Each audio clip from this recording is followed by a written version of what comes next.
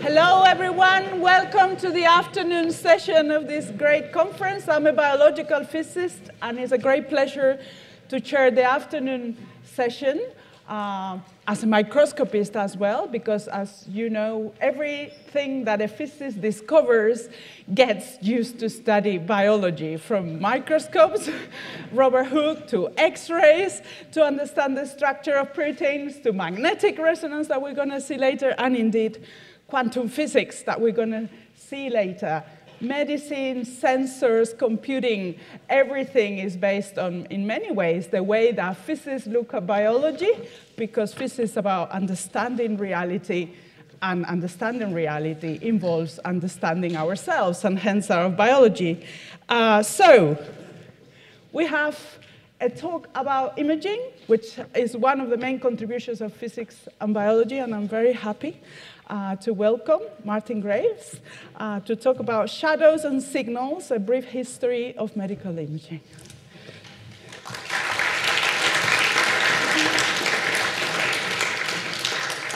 Thank you very much indeed, and thank you very much to the St. Cross Centre for inviting me.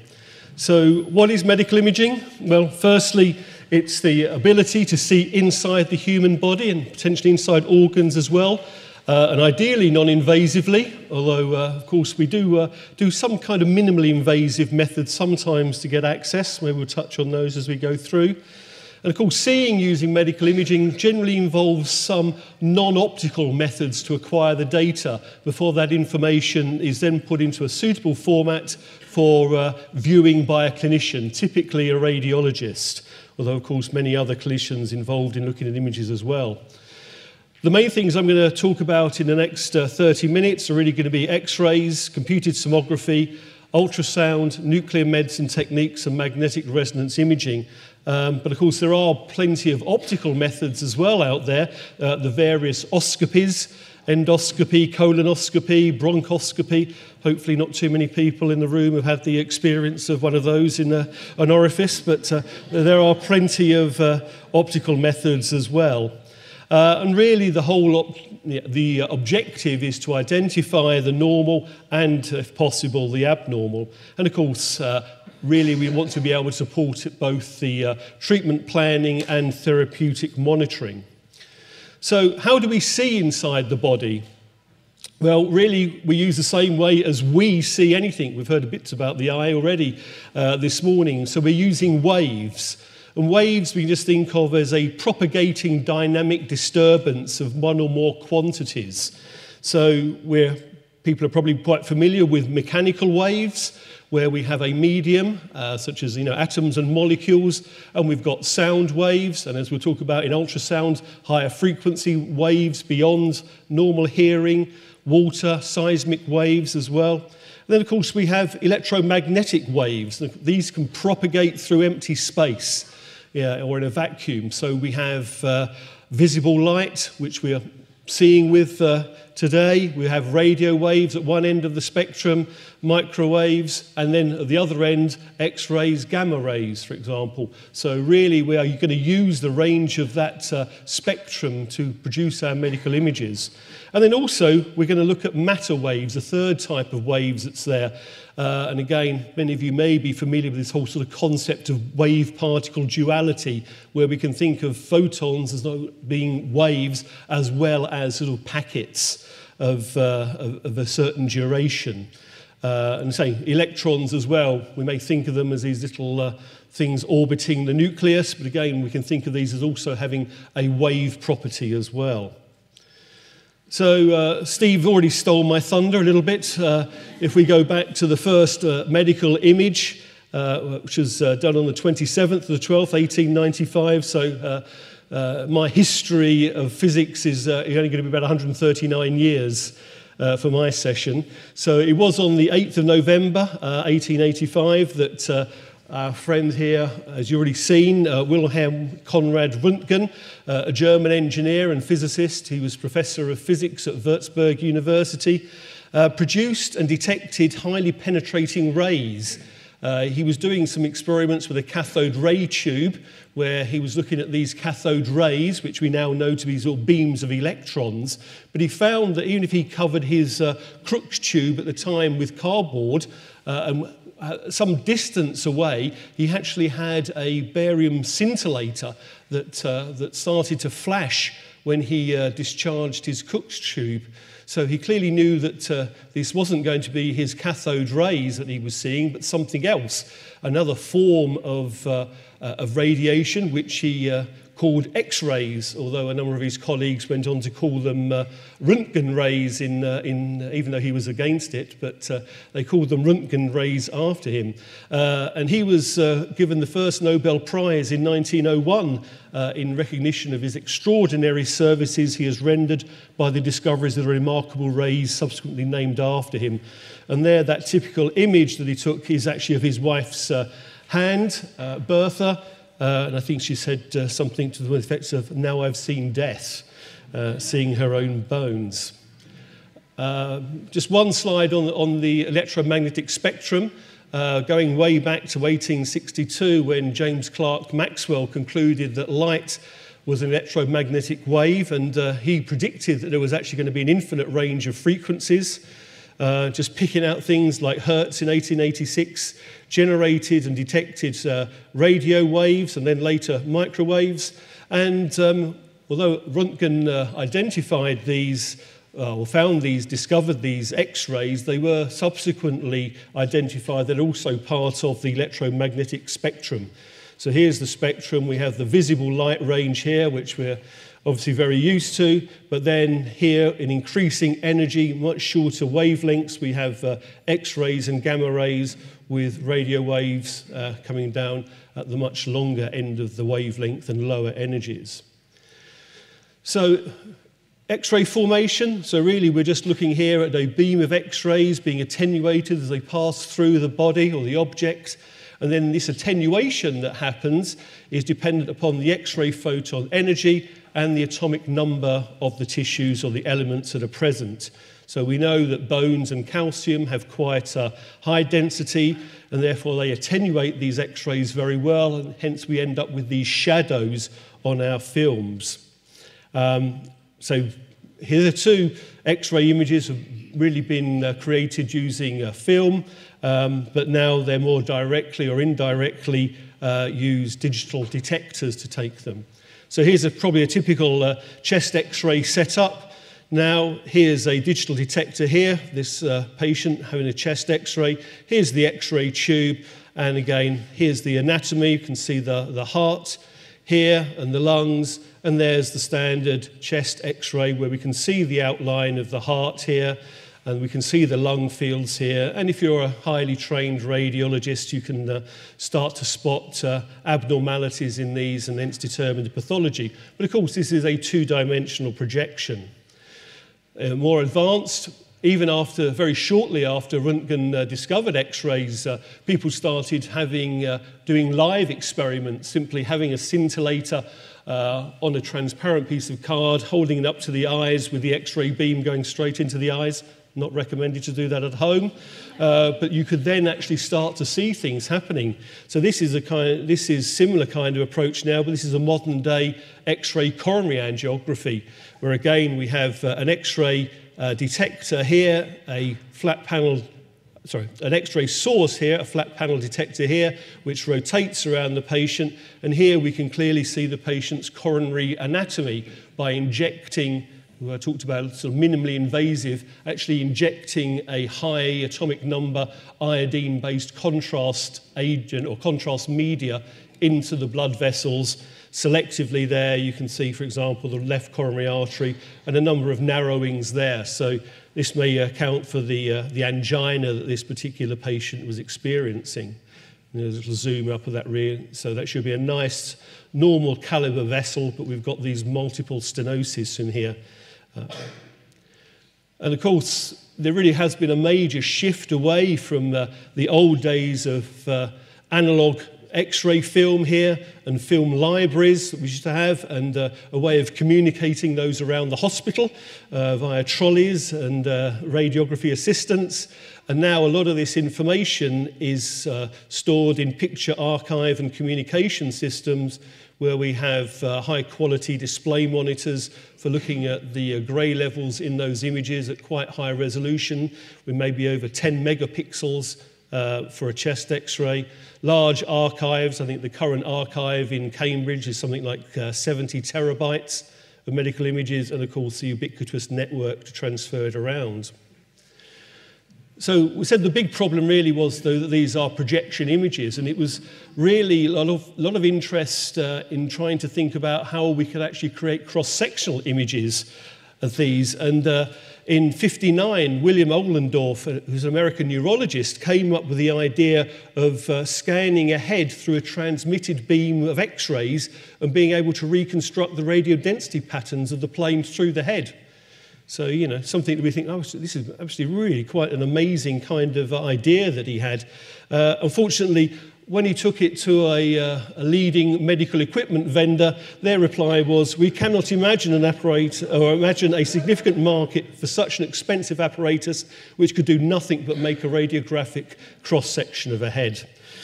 I don't know quite sure what company that was and whether they're still in business or not, but that was how it was. So really, thanks to Alan Cormack, a South African physicist in '63 and '64, published a sort of mathematical framework for CT reconstruction. He was unaware of some previous work that had been done by somebody called Johan Radon in 1917. So Cormack did a lot of theoretical work, but as again I'm sure you're aware of, we had our own Godfrey Hounsfield, working for EMI in the UK, who actually ended up designing and constructing the very first CT scanner. And the first clinical image was acquired at Atkinson Morley's Hospital in Wimbledon in London on the 1st of October 1971. So it was quite clear that Ohlendorf sort of gave up with it really when he was given that response, and didn't come back into the idea of doing anything with CT. So unfortunately he never actually got nominated for the Nobel Prize in there. Some people think there was some nefarious dealings, but I'll lead you to read the literature about that. Interestingly, there were thoughts that EMI funded a lot of this work through their revenue from the Beatles. But apparently that's also a bit of an apocryphal story, and most of the money actually came from the then Department of Health and Social Security. But fortunately, they did get quite a lot of returns.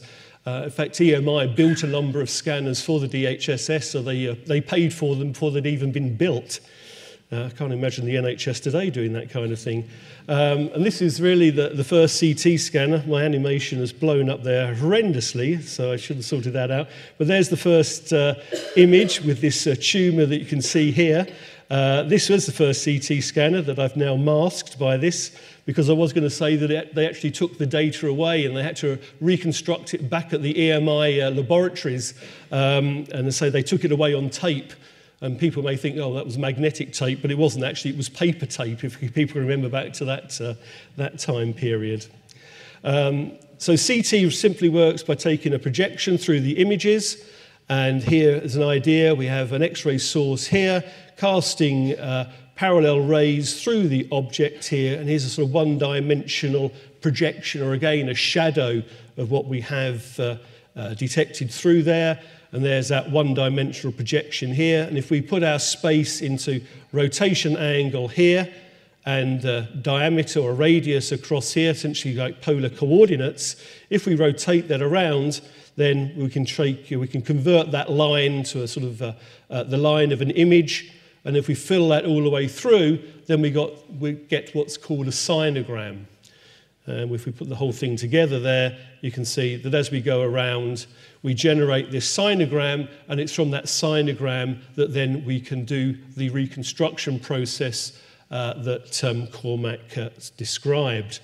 There's a typical modern CT scanner, and just really to show you the the incredible engineering that goes on in here. So here's the detector array, here's the X-ray tube, here's our fan beam, and if the movie decides to go for me,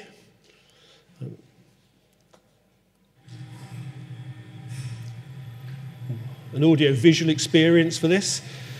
But when that spins up now, that's doing 0.3 seconds per rotation, so that's going around at 180 RPM. So it's pulling something like 15G there with that gantry that's weighing just over 2,500 kilograms. So quite amazing engineering that goes in now into modern CT scanners. And here's really the idea of the reconstruction. Say I mentioned Johann Radon before. They weren't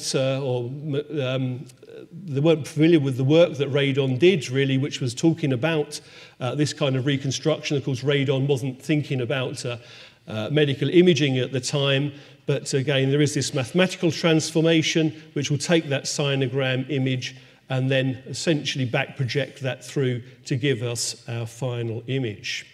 And of course, we also acquire this data in multi-slice. So we have a single slice, but then we normally have a range of detectors, a number of detectors in there, which allows us to get multiple slices through the anatomy of interest.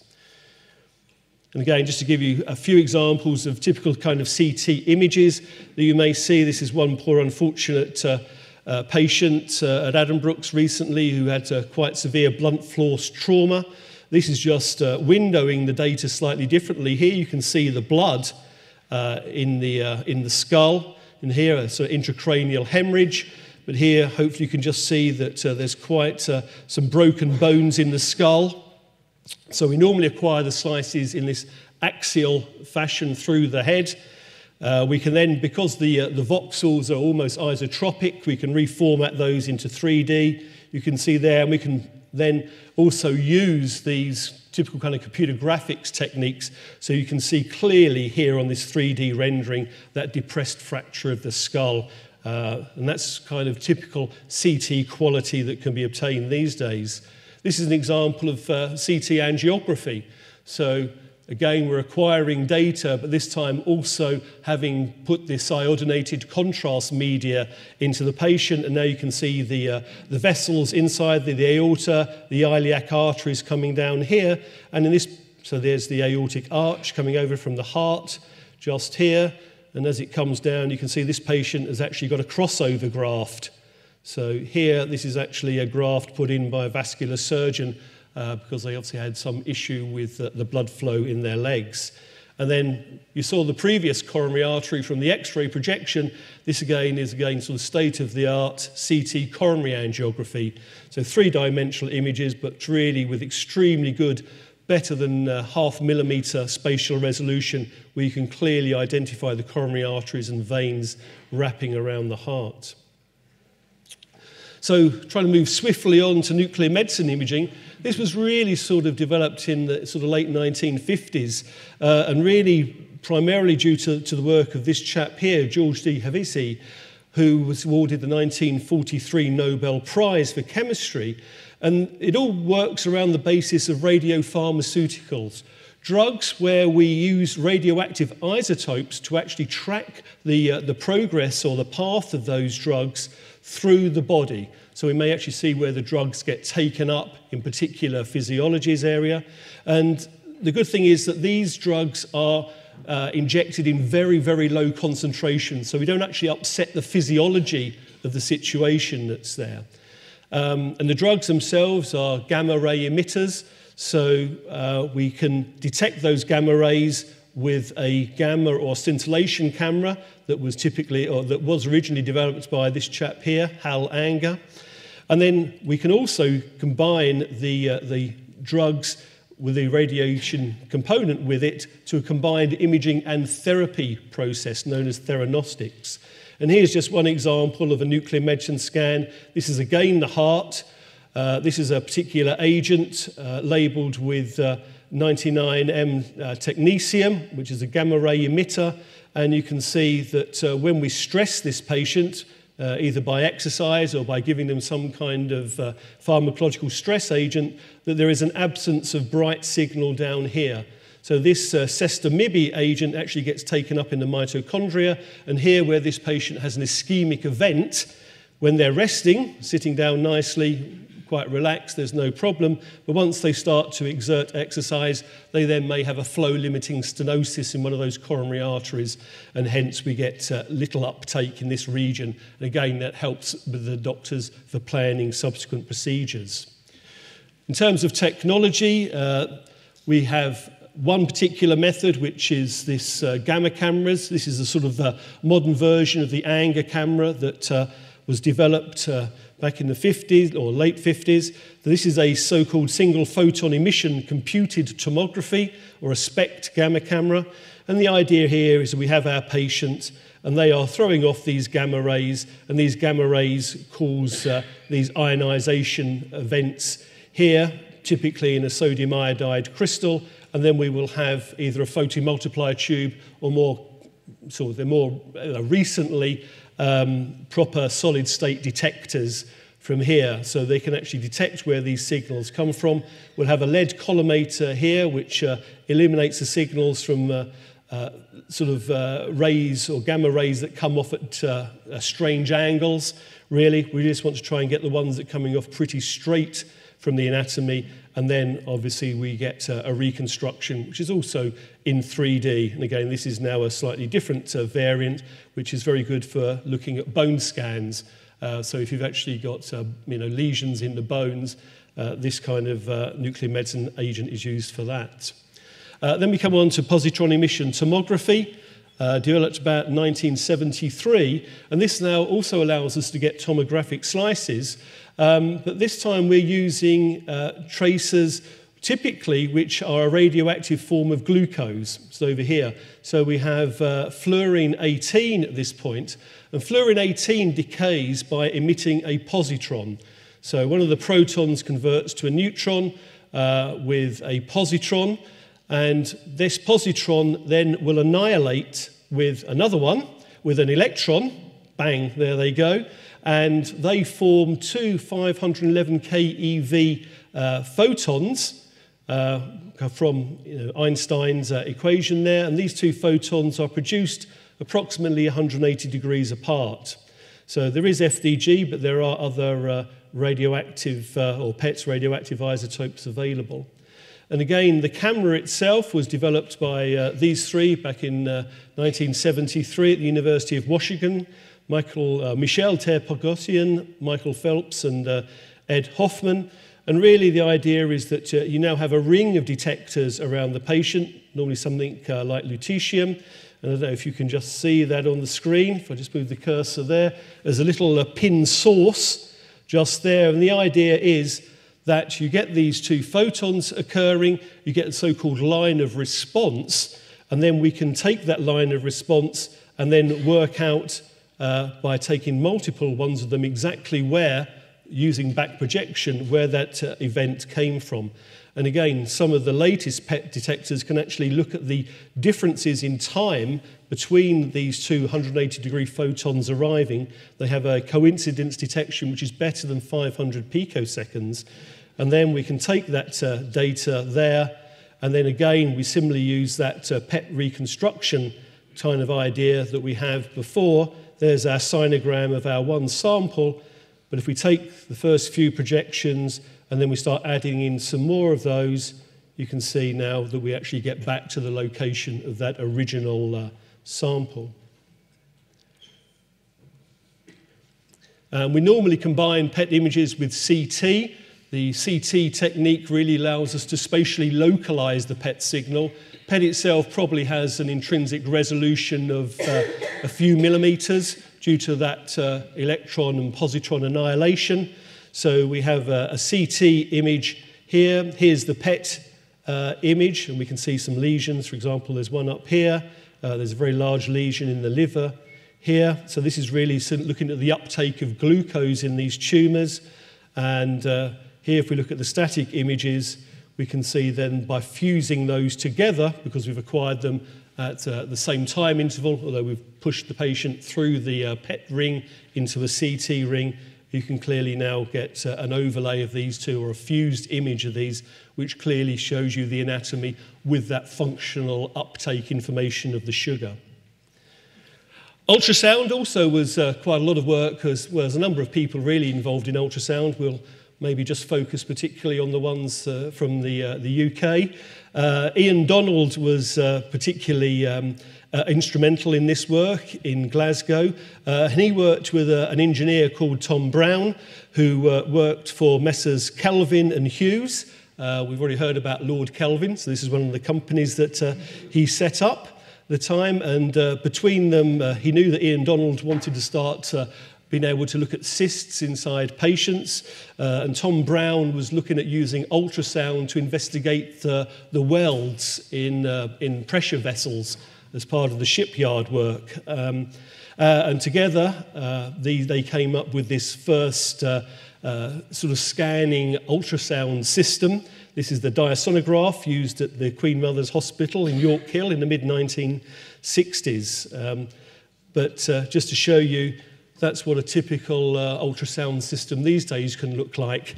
You actually just have a single probe like this, and the rest of it can be displayed on your mobile phone.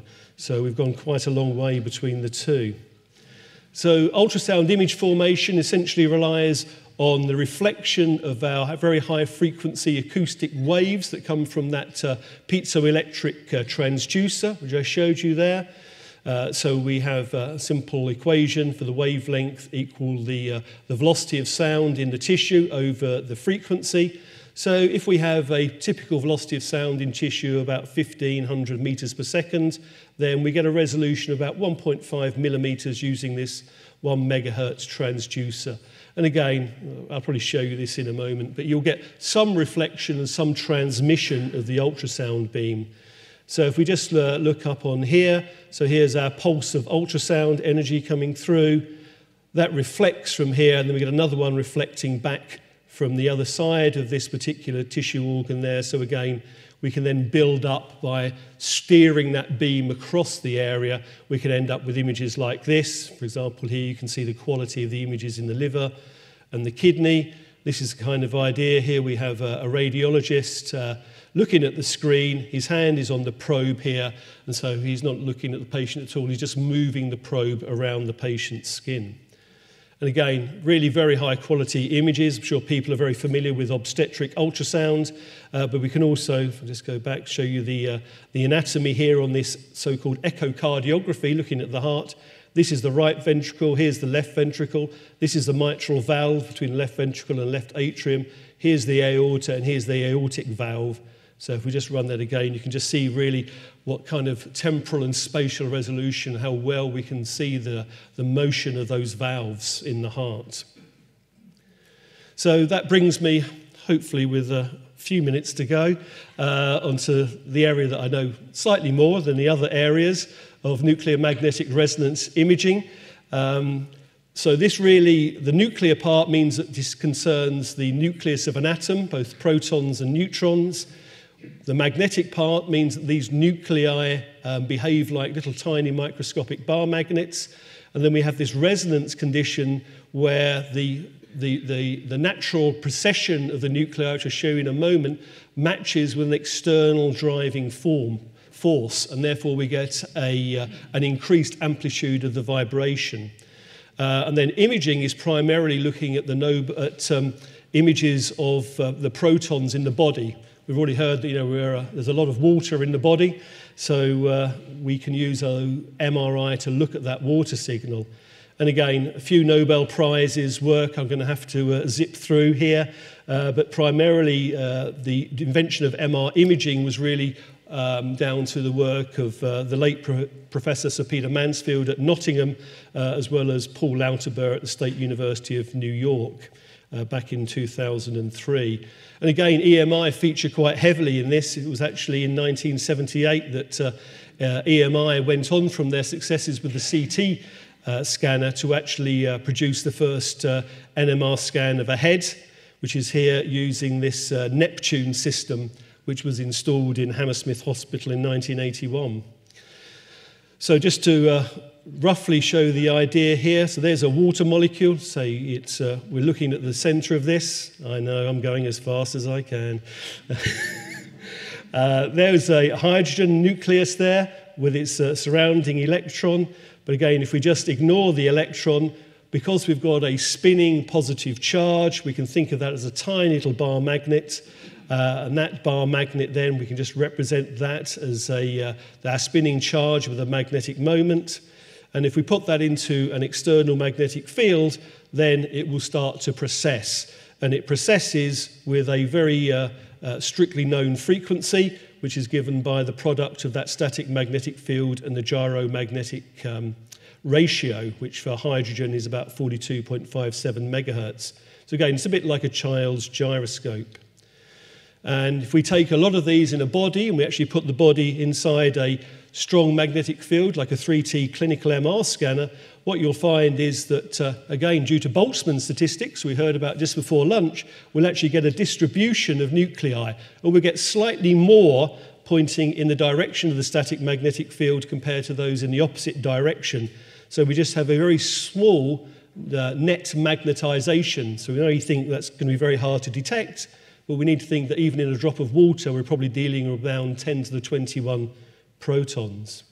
So the whole idea of the resonance is that we can tip our net magnetization into the transverse plane, so it's orthogonal to the direction of our static magnetic field, by applying an RF frequency. So we're down here in the radio waves. We're not directly imaging this as we do with X-rays.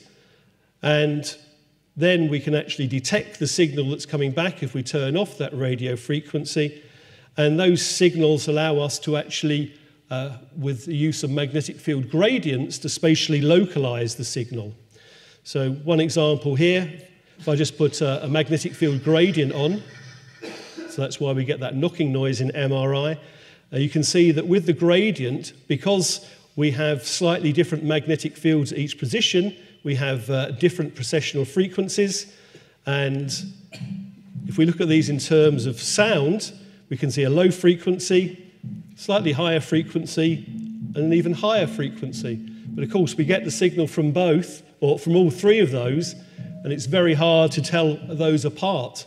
But by the magic of the Fourier transformation, which takes a signal and can decompose it into its frequency components, we can end up with 3 spikes. So that's how we do our spatial localization. And this is a typical MRI imaging sequence where we acquire raw data, and doing the Fourier transformation, you can see the image appearing. And again, a lot of this work was originally done at the University of Aberdeen, who did quite well really out of the original patents for this particular type of imaging. So the signal recovers, and that's what gives rise to a different contrasts. Some beautiful MRI images where we can go from whole body right down to looking at the semicircular canals. And of course, nothing, I can't really give a talk these days without including the role of artificial intelligence now in medical imaging, where we can do things like detect fractures, look at lesions in the breast, denoise images, or even segment tissues. So, in summary, X-rays, so really did launch the field of non-invasive diagnostics. CT introduced the idea of cross-sectional imaging. Ultrasound allowed us to get very safe fetal development and other point-of-care applications. Nuclear medicine for physiological function. MRI improved soft tissue morphology and also gave us additional functional information. And I think artificial intelligence is where we're going now, which enables enhanced image quality as well as diagnostic support. Thank you. Well done.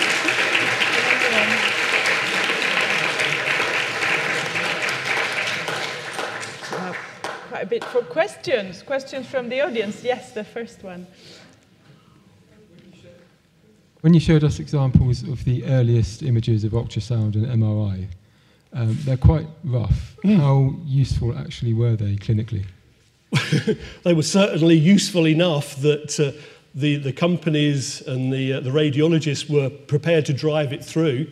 I think when the original prototype of Godfrey Hounsfield's was shown, I think a number of radiologists just said, what a load of rubbish, and walked away. But luckily there were certainly a radiologist at Atkinson Morley Hospital who could see the potential of that and continue to do that. So it does require foresight of the clinicians and the companies. I mean, the companies won't do it really unless the radiologists want it. So the biggest thing is, finding an engaged radiologist to really drive it through. And how soon did we get to the sort of standards that we have today? Well, so, MRI really started in 1980, and the images were fairly low resolution, you saw the kind of quality that was there, but, within 20 or 30 years, I mean, it's just incredible what we can do now. So it's probably, 10 years till you get a really good image, and now, Steve occasionally, because he's a very busy man, we go off to international conferences where, every year people are coming up with, cool new ideas and image contrasts in MRI. Thanks. Martin, excellent talk, as always. And I'm a partner in crime with you. I've known this industry since I was knee-high to a grasshopper. And from the 80s to now, we've been watching the progress of diagnostic imaging. And you've highlighted all the wonderful benefits of it. But I need to caveat this, and my hat that I wear, the safety issue of this. There's a risk versus benefit with this as well. And clearly people shouldn't get complacent that these kind of imaging, there's a lot of safety concerns behind this. And perhaps you'd like to highlight some of those to people. Yeah, sure. Of course, the CT and the X-ray technologies that we're dealing with are ionizing radiation. They do cause DNA damage. And there is probably, a 1 in 2,000 chance, something like that, of CT actually inducing a cancer. But of course, you weigh that up against the benefit of being able to get those images. MRI and ultrasound we think as being safe imaging modalities. The big safety risks that we have with MRI scanners is there is a very strong magnetic field. And even today, 2023, I don't know, I haven't heard any in 2024 so far, but in 2023, patients are still being killed by MRI scanners, by people taking ferromagnetic objects into the room where you've got a 1.5 or a 3 Tesla magnet, and that is slamming in there.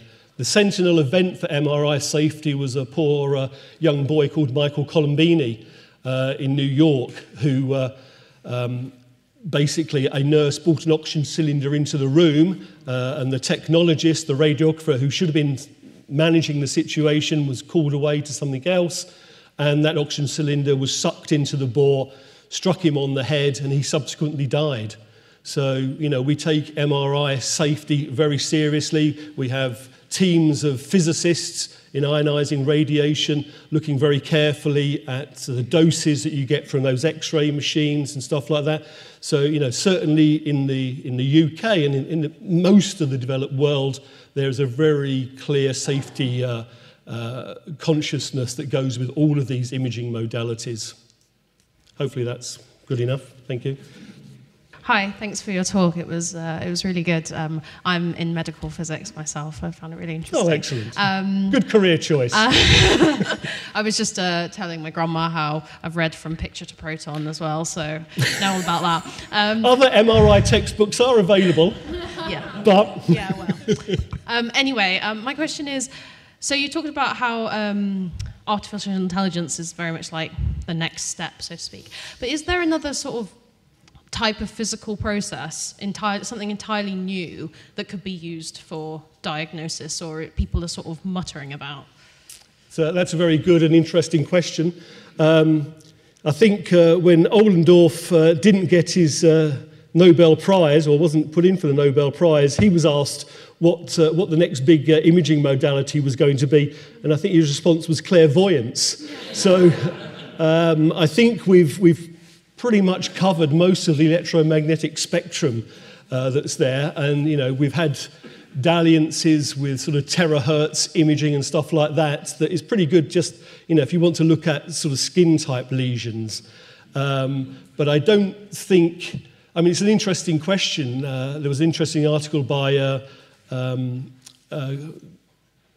the Hammersmith group, who said that would MRI have been developed if it hadn't come hot on the heels of CT, really, or would it have just been a curiosity that remained? Given today's regulatory environment, things like that, and the safety concerns that we have, he was proposing that, maybe that would never have happened.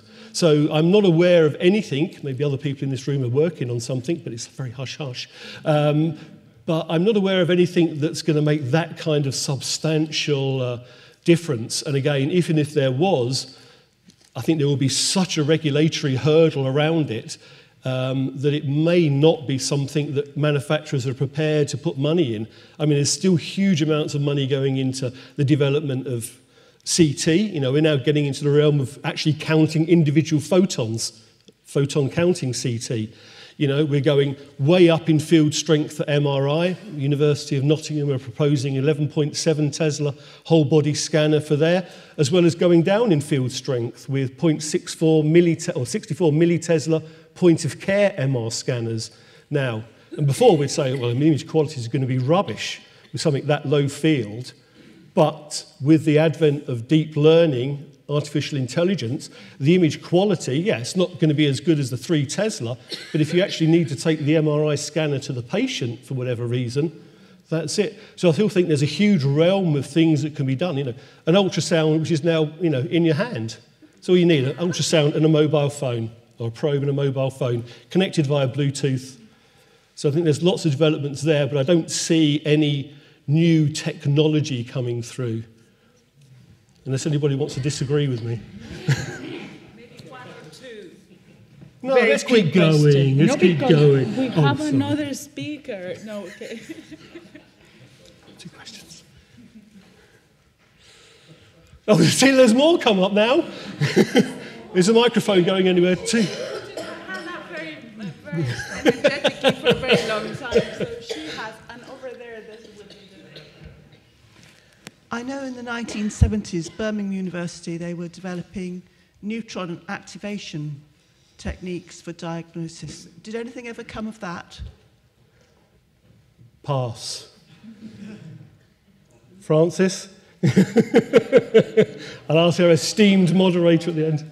No. The Birmingham work was quite significant in that, but they never used. No.